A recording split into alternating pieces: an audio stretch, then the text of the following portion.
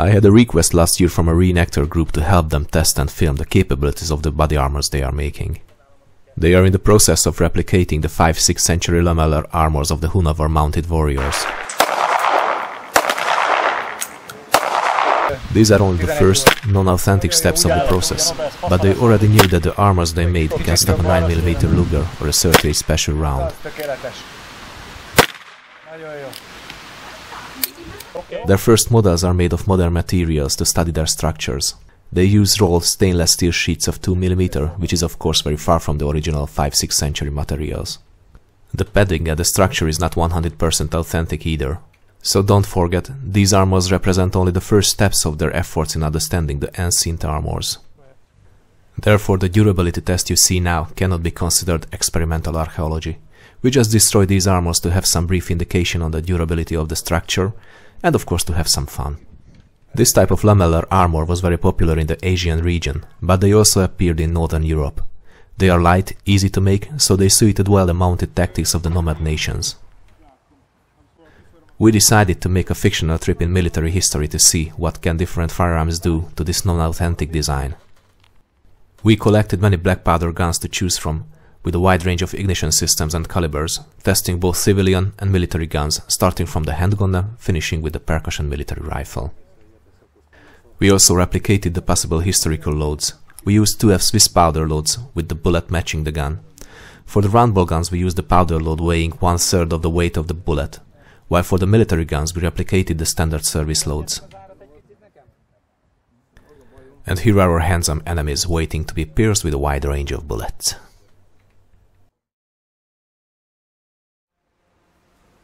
Let's start the fun with a traditional Hun bow, similar to the ancient Hungarian bows. The draw weight is 54 pounds, enough for killing the enemy. The arrowheads we used are also traditional contemporary designs. 3, 2, 1,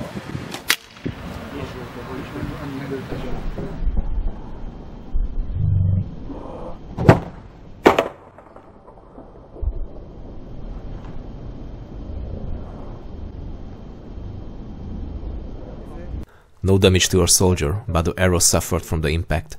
All of them broke where the arrowhead meets the shaft.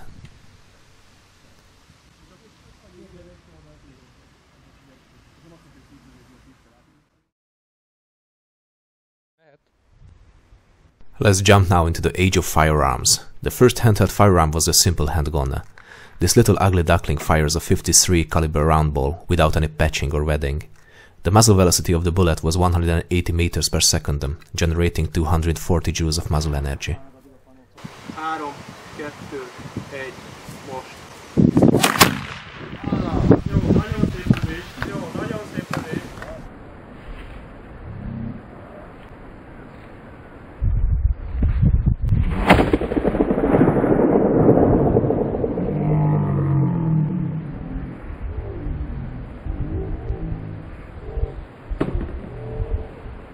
It is not easy to aim with this gun, but this time the shot placement was perfect.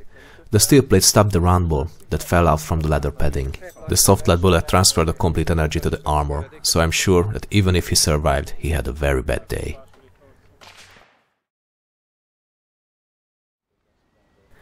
Let's see now the next step.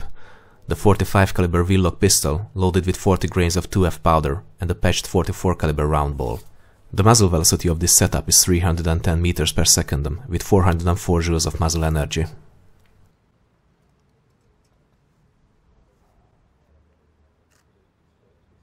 Három, kettő, egy, most.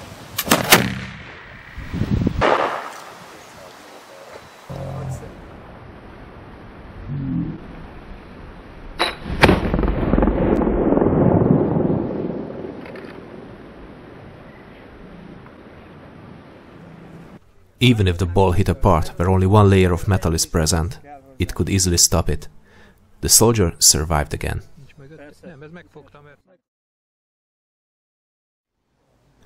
Let's see now what happens if we fire the same caliber ball and the same powder load from a smooth, long musket barrel. The muzzle velocity will be 390 meters per second, with a muzzle energy of 640 joules.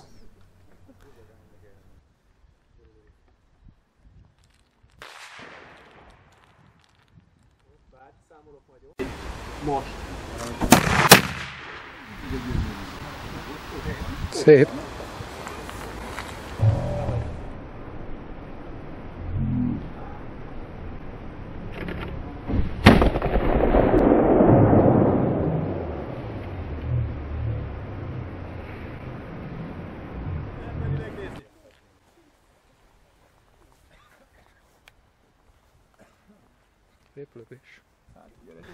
The effect clearly shows that velocity is the key factor in this case.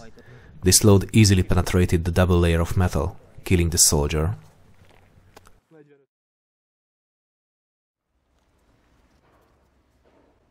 Same load again, but fired from a wheel-lock rifled carbine.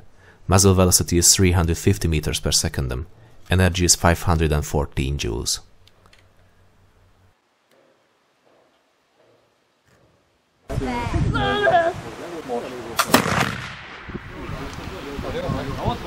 Már a helyére ment.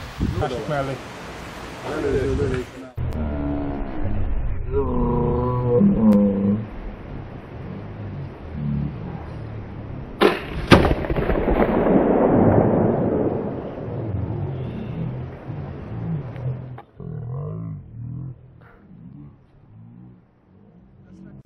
The impact was not shear in this case, so the bending plates could catch the bullet. But again, even if it was stopped, the force of the hit probably injured the soldier. Ott van benne a lövedék. Mert itt már nem merőlegesen csapódott be, tehát ez mint amikor a harckocsinak megdöntötték a páncéllemezét gyakorlatilag. Az a lövedék? Az a lövedék, aha. Az igen. Nem semmi. Jó, deformálódott. De szépen megfogta, nézzétek meg. Annak az egy bordatörés, zsebet csinálta. And now it's time to go for the military calibers. The 17 to 20 mm caliber range was the general military musket caliber in this region from the 16th to the 19th century. In our case, the 460 grain round ball left the bore of this musket with 390 meters per second with 2260 joules of energy.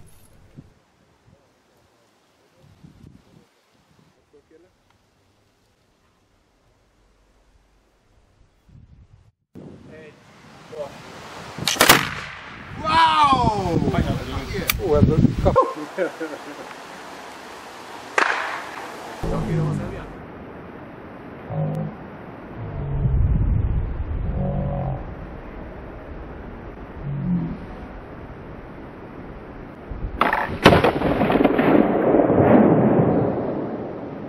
And this is the point where it is visible why the rapid evolution of the firearms made the armors useless. It was not necessary to look for the bullet. The military caliber ball easily penetrated the armor and the soldier as well. Igen, itt nincs kérdés. Ez tökéletes helyen volt pedig a lövés. Itt nincs kérdés. Jó, Lorenz puskával ide fogok lőni, gyerekek. Although we knew that the modern conical bullet will penetrate the protection as well, we decided to finish the project just for fun. The weight of the Lorentz compression bullet is 28 grams, and the muzzle velocity is 375 meters per second, with 1970 joules of energy.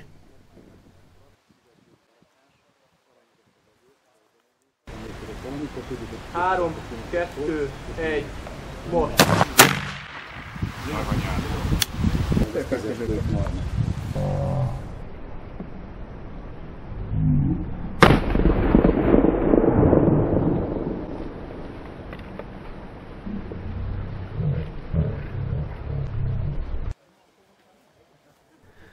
This bullet also had a devastating effect with penetrating both the armor and the soldier.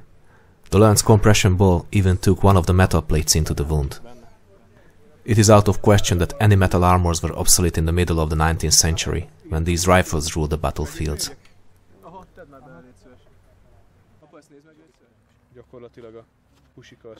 Although I have to emphasize that this is a non-authentic copy of the Hun-Avar Lamellar Armour, I'm sure that we collected some good information for our reenactors for making a perfect copy from authentic materials in the future.